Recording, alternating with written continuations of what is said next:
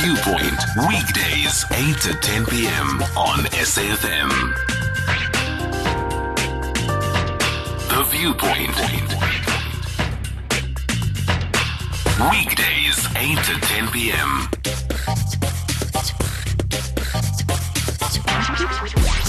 Songezo Mabece on The Viewpoint. It's The Viewpoint here on SAfm, leading the conversation with your host, Songezo Mabece. First hour has come, first hour has gone. Most recently, we had Mr. Fananaye Mondli-Xulu, currently unemployed graduate, honors in development studies from the University of Zululand, telling us about his journey to where he is right now, talking also to us about why he decided to wear reflective jacket, boots, and an overall donated by a local farmer to his graduation, telling us and lamenting quite emotionally at that, the fact that his parents are not there to witness such a grand occasion for him in terms of the triumph he has had to overcome in his very short life of 23 years. Before him, Professor Eugene Kluti of Stellenbosch University. He is the current DVC, Research, Innovation and Postgraduate Studies, giving us an account as to the response Stellenbosch to date has conducted following the aftermath and the fallout really with the community of South Africa, in particular that community that identifies as coloured, following the age and education related effects of cognitive functioning in coloured South African women studies conducted by Professor Elmarita Blanche as well as her colleagues. Many things are happening at Stellenbosch and we will follow that story, and certainly if anything is worthy of more discussion, SAfm leading the conversation with myself, Songezo Mabece, will follow up on that. Second hour now, African Hour, African Narrative Hour 2107. We are in conversation with Professor Simphiwe Sesanti, Institute for African Renaissance here at the University of Unisa. Probably a good time to talk about African Renaissance. It's Africa Month. Professor Sesanti, mhlekazo mhle kunjani? And good evening to all the listeners of SAfm. Zilande mhlekazi, khawuvuse izihlwele apho zikhoyo zakho. Khawavuse. Simamele.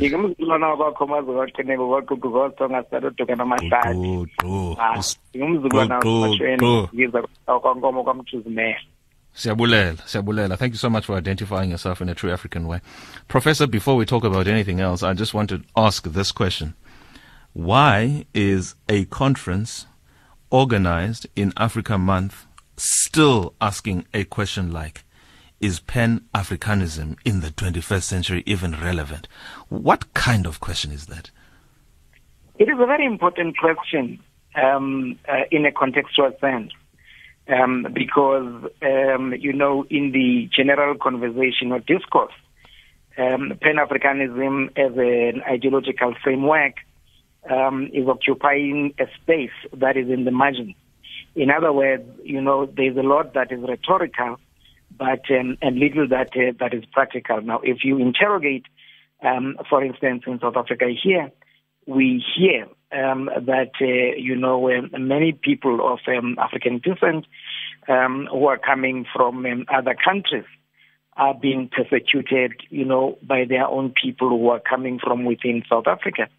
And so the question then is, if there is this absence of, Pan-African consciousness, this Pan-African solidarity, then that kind of question arises because, here we are, the African people themselves view one another as foreigners. The question is, how do you regard an African in Africa as a foreigner? So if you have that kind of discourse, if you have that kind of, reference to one another, then it tells you that, there's a long way for us to go. But everything turns on framing. And I just want to quickly get this out of the way before I actually introduce the nature of this discussion. Everything turns on framing. Why, for instance, notwithstanding what you have said, you can still achieve those outcomes. You can still engage in that context by possibly, for instance, saying, modernizing Pan-Africanism to respond to the challenges of Africa in the 21st century. To ask, is it even relevant, almost calls into question our own existence. And no one else is asking this question but ourselves.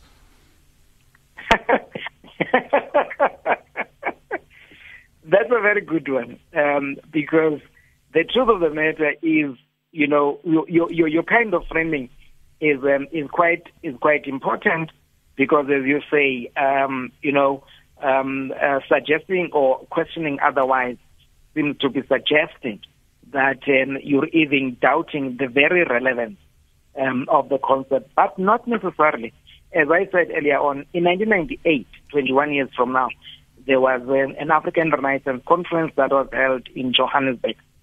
Some of the, amongst the issues that were discussed at the conference, was that, the people of this part of the world, that is South Africa, whenever they are referring to the rest of the African continent, they speak about Africa as if South Africa is not part of the African continent. So the question, more than questioning the relevance of Pan-Africanism, is basically a rhetorical question that is aimed at sensitizing and being provocative, as it were, about this importance of this concept, Pan-Africanism. We're in conversation with Professor Simphiwe Sesanti, who is at Unisa at the Institute for African Renaissance. Currently taking place starting tomorrow is the African Unity for Renaissance Conference. It's a 2-day conference that will focus on identifying key current governance, peace and security and sustainable development challenges and opportunities.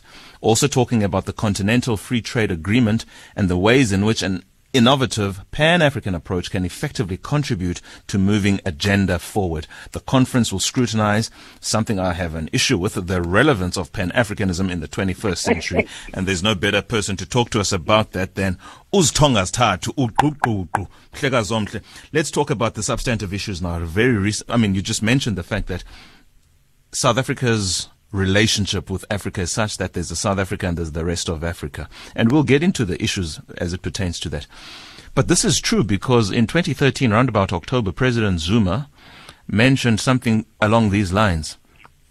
This is not somewhere in Africa. This is Johannesburg. We're not talking about some road in Malawi. This was the government's response to the e-toll saga that was gripping the Johannesburg metro at the time. That is right. Why do we as South Africans seem to have this relationship with our fellow continent brothers and sisters? Well, that's a very good one. Let's begin here and begin, with the former president Jacob Zuma, who made that kind of an utterance in that year, an utterance that was received with anger, rightly so, by the rest of the African continent. You would recall that the former president himself, when there was a tug of war within the ANC for the presidency, referred to himself as a proud Zulu, right? Proudly Zulu or something like that. And subsequently to that, it is on record. You read the book by Vusima Vimbela. Time is not the measure. Recently, a few weeks ago, Mntwana Mangosuthu leader, IFP leader Mangosuthu was saying that in KwaZulu-Natal there was a swing towards the African National Congress because there was a perception that the perceived historically Xhosa-dominated ANC was now being ruled by a Zulu-speaking person. So that gives you a very clear sense of the parochial politics of the former president Jacob Zuma. So that the kind of statement then that he made came as no surprise because he's got, a deep ethnic consciousness, as opposed to an African nationalist consciousness that informed the very foundation of the African National Congress. So therefore, we need to link these dots and see this. But then, this is the tragedy of the matter about South African politics, that after we had, Stephen Bantu Biko, who advanced the unity of black people in this country across ethnicities, after we had the president of the Pan Africanist Congress of Tanzania, Mangaliso Sobukwe, who advanced African nationalism and Pan-Africanism. After we had, earlier than that, Zwakhe Anton Limbede, the first president of the ANC Youth League, who advanced a very progressive African nationalism.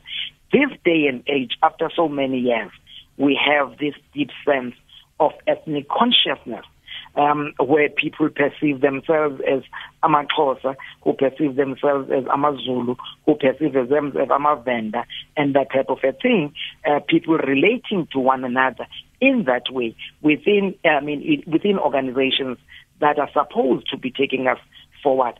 So then, going back to the discomfort that you have with the rhetorical question that is being posed, that is where we are. We have taken one step forward and taken 3 steps backward. We'll talk about this ethnicity thing a little bit deeper because it does merit further attention. Sometime in 2016, and as you were talking, it took me back to that as you were referring to President Zuma. First of all, being deeply ethnic without more is not in and of itself offensive, in my view, because this is why it simply is a confirmation of your identity at its core. But that does not necessarily make it offensive to somebody who doesn't identify as you. Is that correct? You're making a very good point. Professor Kosekwa wrote, a very interesting book, The African Nation, The State of the Nation. Now, this book, Professor Kosekwa, earlier on when we began, you asked me to identify myself on the basis of my clan association. Sure. And now, for some, this can be perceived as it is not being cleanliness. Rather, it is important that as African people, we must celebrate, our ethnicities, speaking isiXhosa or speaking isiZulu or speaking isiTswana. And there is no contradiction in that. The problem is when one, begins to think that one's ethnic group is superior to the other. When one begins to think that one's language is better than the other as African people. So celebrating the South, there's nothing wrong. But when you begin to use that ethnic consciousness as a tool to begin to undermine African unity and to advance parochial and selfish interests, that is where the problem arises. When Cheikh Diop, for instance, one of the greatest Pan Africanists who has lived, said that in order for us as African people to advance the concept of the African Renaissance, we need to revisit the importance of advancing our African languages. Now, Walter Rodney came in and said that this should never be mistaken as valorizing one African language and vilifying the other, because the chance always exists that those who want to use ethnic identities to advance their own selfish interests can always elevate Xhosaism, Zuluism, Tswanaism, Sothoism at the expense of Africanism. So therefore, the point then that is being raised is that when we address and approach these issues, we need to do so with a great sense of caution and sensitivity. Otherwise, the entire project can go haywire. Archie Mafeja, the African anthropologist of the 60s, better known as the Dean of Tribalism. You've got Utatu Biko in the 70s talking about black consciousness, and infused in that is the pride in who we are, but not at the expense of other human beings. Black consciousness, even Professor Bani Pityana speaks about it through his teachings. Where have we as an African nation swayed from the underpinnings that were the basis of Ubuntu that gave us this collective strength? What happened? What really happened to begin with, with the advent of colonialism and imperialism, what happened is that, there's a saying, when poverty enters, love flies through the window. When people are under pressure, the instinct is always to preserve and to protect, themselves as individuals, as opposed on a solidarity and group basis. So then, this is what happened to the African people. They were beaten into submission, and they were beaten into a state of amnesia. And this amnesia is very important, because what then happened when they were dispossessed is that, due to hunger, poverty, and all that, individualism set in. And then, each and everyone looked out for themselves. And so in the process as well, what then happened was that not only did people begin to have disdain for their values, but you would hear many African people saying that we are where we are today because of our sense of generosity, because of our sense of Ubuntu. We allowed and welcomed aggressive forces into the continent, and look where we are. Our generosity has not benefited us in any way. So then, when people are in that kind of a condition, they begin to say that this Ubuntu business has not worked for us, rather it has worked to our disadvantage. So they begin to have tendencies of selfishness, towards the goal of preservation, of self-preservation, and what they think is success. And what went then along with that was not just the contempt for our own values, but the contempt for our very own selves. Anything that is associated with Africanness began to be subjected to scrutiny and question, and anything and everything that seemed to be succeeding that is associated with the values of the European world and others began to be seen as something that is viable. And so then, in summing up the answer to the question that you were raising, where did we go wrong? We went wrong at that point, and it is at that point that philosophers, such as Nkirunzegu of Nigeria and Ngugi wa Thiong'o of Ghana, begin to tell us that our first step, which is very crucial, is that we must rediscover our sense of culture. Because I remember you hearing earlier on speaking about the question of economics, and we tend to have to emphasize these because they are material. But I'm one of those who share the view that we can be free materially. We can be free in other ways, but for as long as we are not free culturally as a people, we will not go very far because we are operating in the cultural frameworks of others, such that even then that economic freedom becomes meaningless because it reduces us to being consumers and does not, take us back to the cultural values that made our ancestors the great people that they were. I'm interested in engaging culture. I'm interested in engaging this thing that you say needs to be almost foundational to our collective success and having a proper Pan-African outlook to which we can all find purchase and expression as the African people. And I say this because I want, please, now, if ever I've made a plea before, it is now. 0891 104 207. Please, I'm asking for those who identify with the culture, movement, language of Afrikaans. What do Afrikaans speakers and those who identify with the culture that defines Afrikaans and Afrikaners have to say about Pan-Africanism? Where is their expression in Africa? How is Africa to them who they find expression in, if at all? I'm appealing now, for the next 20 or so minutes, I'm appealing to the Afrikaans community. I don't want to have a discussion of you, about you, without you. We have in studio, we have on the line Professor Simphiwe Sesanti, who's at the Institute for African Renaissance at the University of South Africa. Whilst we are waiting for the Afrikaans community to come through, let's have a discussion, please, about the legacy of President Thabo Mbeki, particularly as it pertains to African Renaissance, because this, especially on 8 May 1996, if ever it had been in doubt before, it certainly wasn't post that speech. Well, President Thabo Mbeki has played a pivotal and great role in resuscitating the discussion about the African Renaissance in South Africa in particular, and throughout the African continent as well.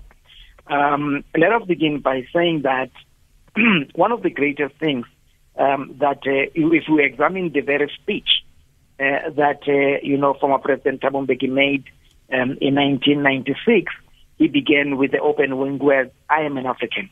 Now, those exact words, and I remember, with fascination reading Vusuma Vimbela's book, "Time is Not the Measure." He says that he traces this. He says that President Mbeki, before that day, he began to have conversations with them and said that we need to begin from the beginning.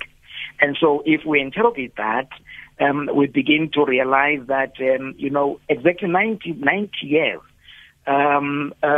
before Mbeki made that statement in 1996, Pixlika Isakafeme in 1906 had delivered a speech that won him an award in 1906 when he was a student in the USA, and he said, "I'm an African." So therefore, there are many who tend to criticize former President Mbeki and saying that he has made a claim that he was the originator of the African Renaissance concept, and Mbeki has never done that.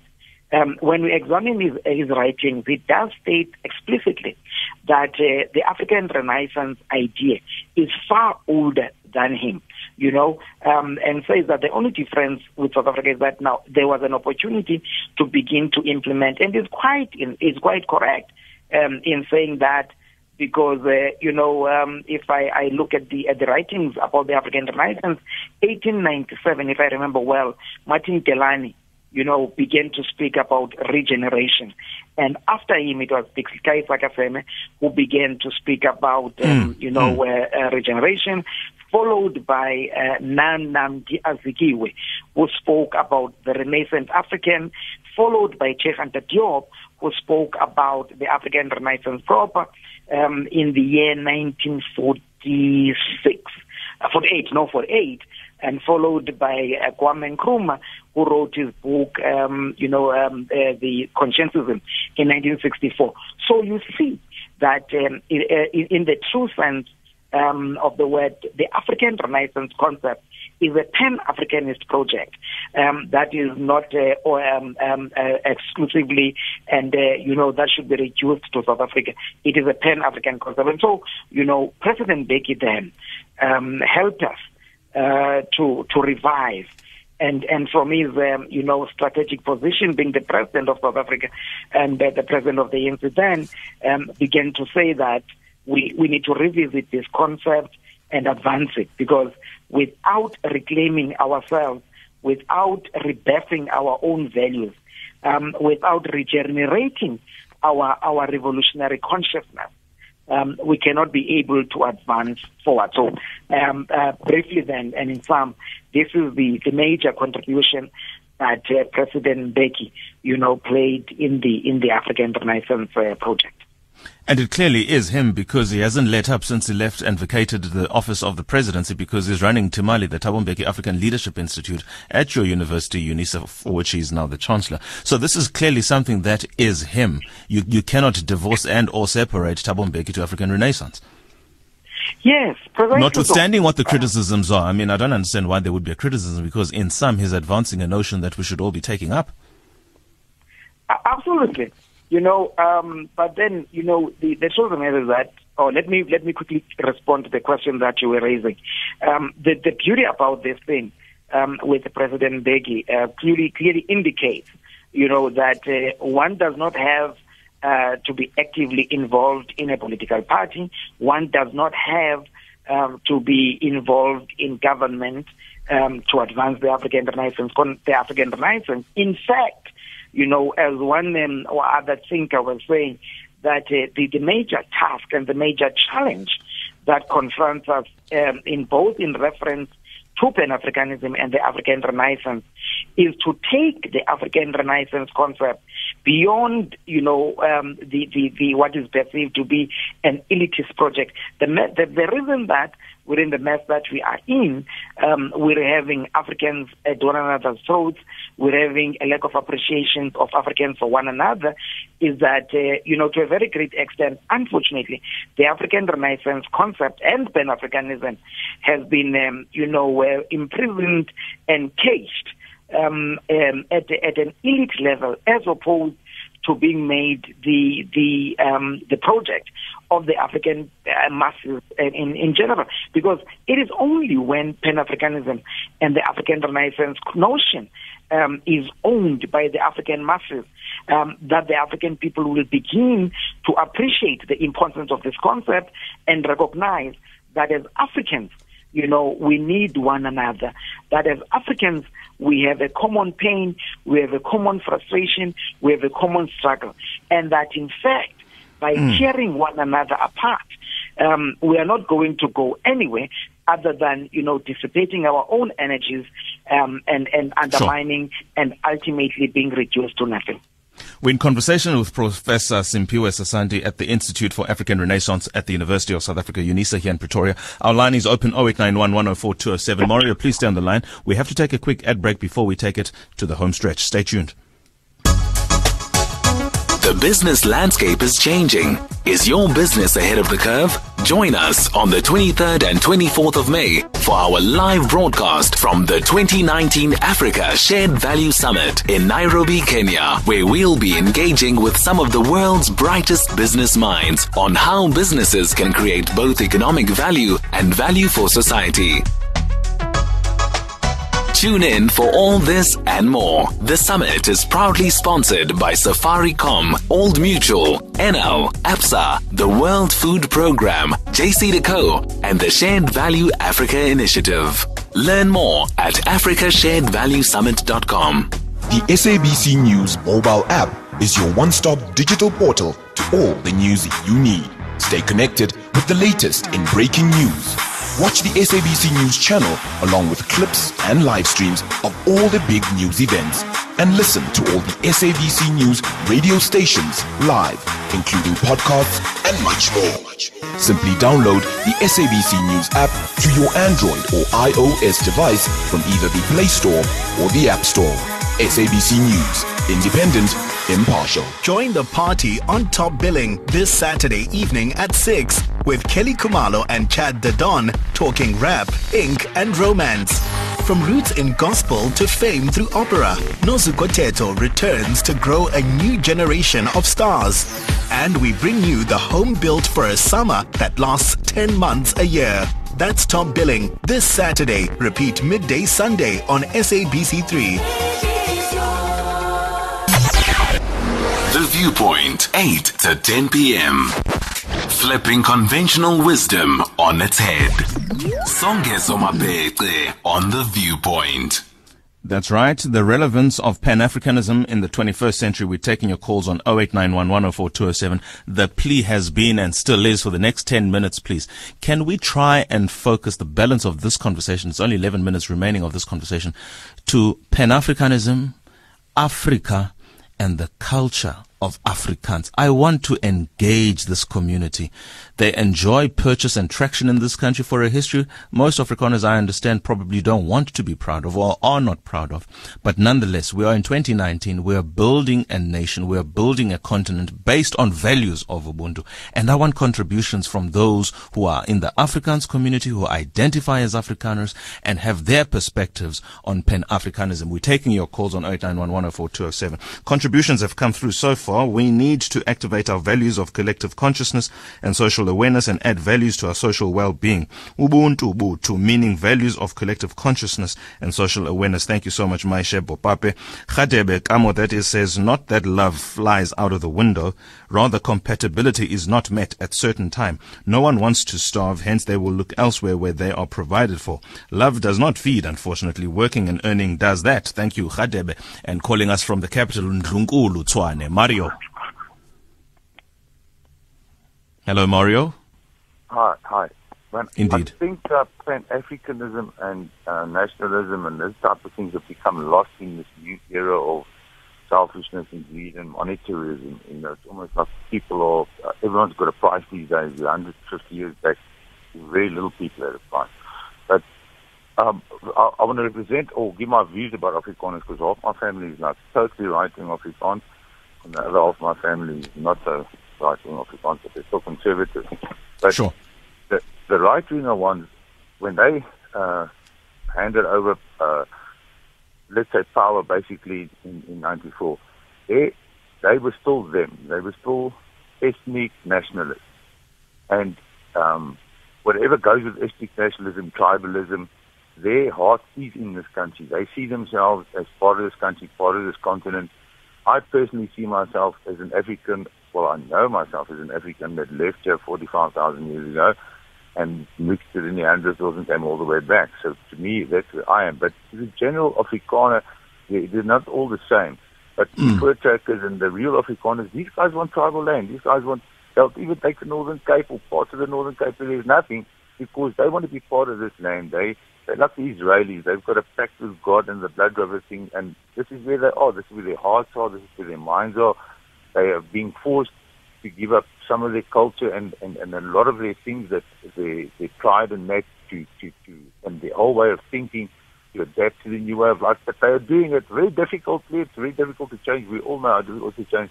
But their hearts are here. And to me, the thing that holds this country back is just get the land issue on a track where it cannot be thwarted and taken away in a Mugabe style, and to get confidence of the business people, to get jobs employed, and to get the country started again, and not listen to promises and lies of people like Helen and these things and dreams and things that are not working. Buddha are practical. Afrikaners are practical. They make things work. They get along with their people. They work. They have the ethnicity, yes, but their hearts are here, and their minds are over the people of Africa. Can I indulge you, Mario, now that you're on the line? You say they get along with their people. What do you mean by that? Just define people, their people? They've got... Who is their people is my question.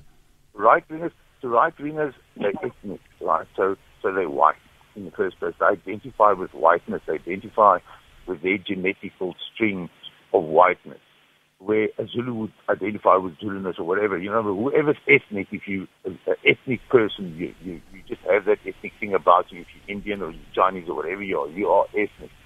So I'd say about maybe almost 2/3 of white people are ethnic. Doesn't matter if they're Afrikaners or they're German or they whatever they are. They're ethnic nationalists representing their countries, wherever they are. If their daughters or whatever mixes up, they don't mind. A lot of them don't mind. But the right-wingers do, because the right-wingers are religiously. So you must know their whole belief system is different to ours. We're more democratic, we're more open-minded. But the traditionalists, it's difficult to change tradition, and we can't expect in 25 years to force people that we knew were right-wingers. They were extreme right-wing extremists in 1994. We can't expect them all to change overnight, and we have to. We are fighting like the racism thing. There's a law against racism now. Now it's a land issue. Those are our two big things. And now, when we've conquered racism, we conquer land issue. It's green lights for us all the way, my man. Investment, happiness, jobs, and that's the way we go. Thank you so much. Thank you so much for that call there, Mario. Mr. Ndlovu from Emalahleni, you want to contribute? Yeah, how are you? Well, thank you. How about you? Yeah, I want the professor to comment about it. Sure. Actually, me, I'm a Tsonga speaking, those who they call Amashangan. So actually, Riperini. Injani. Bugini. And I can't go. Actually, I'm always, most of the time, I'm always worried, yeah? Because we are the minority in South Africa, and we got a lot of tribalism. So most of the people don't know our history, actually, the African history. So, like the Shangani speaking, we originate from the Zwide, from the Twande tribe. So, but yeah, we got in South Africa we got tribalism. So maybe it's not for the first time you heard that most of the people here in South Africa, when they see those who are from Zimbabwe, the outsiders, those who are not South African, they always call them the Shangans and all those things. So I wonder whether we are going to achieve this African Renaissance with the lot of tribalism we have here. So thank you so much, Mr. Ndlovu. I'm sure okay. Professor has got something to say about that and the previous caller, Mario's comments. Professor Sesanti? Thank you very much. Very quickly, I had the first gentleman that was raising all the issues that he was raising. I can understand the points that he was making about the anxieties and all that, associated with minority groups. And my quick response is that, what has happened, a strange thing has happened in the history of the liberation movement. both on the part of those who are regarded as white and on the part of those who are regarded as black. There's always been concern about to protect and to be sensitive to the interests of the people who have been advantaged, and in this case, the white people, and little sensitivity that has been made. So my point is, quite correctly, our leaders have done this because they could understand that the white minority groups had a sense of anxiety, but equally so, the anxiety that has gripped the majority of those who were oppressed and who had been disadvantaged and dispossessed, needs to be seriously taken into cognizance. And I think that this has not happened, and this is why we are in the mess that we are in, because to a very great extent, our leaders correctly perhaps, advanced the notion of reconciliation, and there was less that was spoken about the question of justice. And so those that were disadvantaged yesterday continue to be disadvantaged, and that is why they are tearing at one another. And to this gentleman that has just spoken now, speaking Tsonga, or what is referred to as Shangaan, and I spoke in his language because I'm trying very much to learn that language that is speaking, a very beautiful language. And this is the teaching of Pan Africanism that for whatever reason, perhaps, internal factors and also external factors, we have been a people that have been us apart. But the advance, yes, it is going to happen. It must happen. We owe it to ourselves as African people. You must understand that Tsonga is a language, Xhosa is a language, but above that is our Africanness. We are one people. For instance, just now when I was talking to him, he says, Minjani, and I would say in my language is Minjani, and Yonati, Nikona, Nikona, and I would say in my language, Nikona, and Yerachina, Nakensangov, thank you very much. So there is much that is common amongst us. There's a lot that unites us, and there's little that sets us apart. In fact, it's not so much even a difference, as Professor Pitikantuli would say, it's just variation, not even differences. So yes, it is possible that we will be one people, and not only is it possible, it is a necessity. We owe it to ourselves as African people. We certainly do. We certainly do. And we thank you for your contributions. And unfortunately, we haven't had time to even talk about some of the conversations that will be taking place tomorrow about the Continental Free Trade Agreement and how the economic emancipation of Africans can assist in driving a Pan-Africanist agenda. Final comments from me. Tomorrow at 10:20, Professor Simphiwe Sesanti, whose voice for the majority of time you've been hearing, will be part of a panel facilitated by Ms. Crystal Orderson, together with, on the panel, Professor Lungsile Ntsebeza, Dr. Kojo Opoku Aidu, himself, Professor Sesanti, Ms. Leipelo Lebogang Pheko, as well as Professor Mamo Muchie. They'll be discussing Pan-Africanism for the 21st century. This is the conference taking place tomorrow. African Unity for Renaissance Conference 2019, taking place at Kivitzkruin in Reyer Road in Kameeldrift, Oos Pretoria. That's tomorrow and Thursday, culminating on Africa Day celebrations tomorrow. Professor, all the best, and thank you so much for your contributions. Do you have anything to say finally in 30 seconds? Haruna, as Kwame Nkrumah said, Ghana without the independence of the African continent was meaningless. And if we were to put it in South Africa and say that the freedom that is enjoyed by the South Africans, unless and until it is enjoyed by the other African people, it will be meaningless. Thank you very much. Siyabule. Amaku mazenethole nangamso wenjenje nakwezinye izizwe nenhlanga. Professor Simphiwe Sesanti, siyabulela Qhuqhuqhu Thonga Sithathu. It's time now for the paper, but before that, it is a quick ad break.